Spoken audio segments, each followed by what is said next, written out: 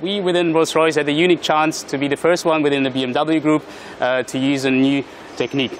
With this technique we measured the entire plant with only 2 days to enable us as Rolls-Royce to prepare future structure stages more efficient in regards to time, costs and risk minimization. With this new technology, real world and the virtual world are coming closer together. So by scanning the entire plant, we did have the opportunity to measure up to a millimeter precise each individual change for the next few years to come. The new technology which we are using is adding a new dimension into the planning. So we are not planning in a two-dimensional world anymore. So with this new technology, we had the opportunity to merge almost the virtual and the real world together, and being able to plan really precise by a millimeter each individual structure change.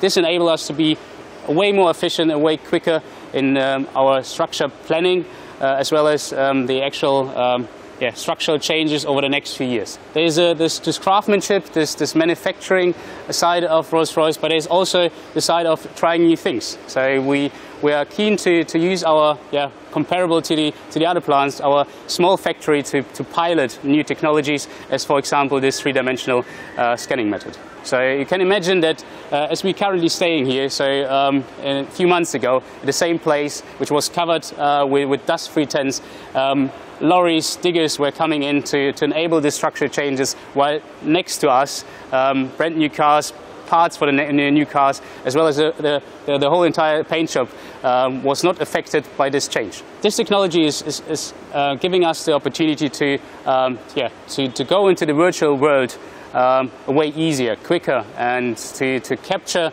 the entire plant within only a few days. This is a massive improvement compared to the previous technologies which we were using. So planning in two-dimensional layouts is more complicated than basically using this camera, which is within only a few days scanning the whole entire plant, where you can start copy and paste those elements and basically playing around with those.